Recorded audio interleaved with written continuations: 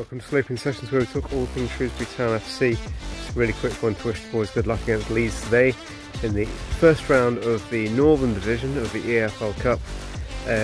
Any fans going along? Well, it's quite some trip, 2.5 hours each way, doesn't kick off until 7:45 in the evening. So good luck to you as well. I assume that you're probably taking a day off or the morning off the next day, staying over or something like that. But have fun on the journey, stay safe. As I said, it's about 2.5 hours each way if traffic goes your way.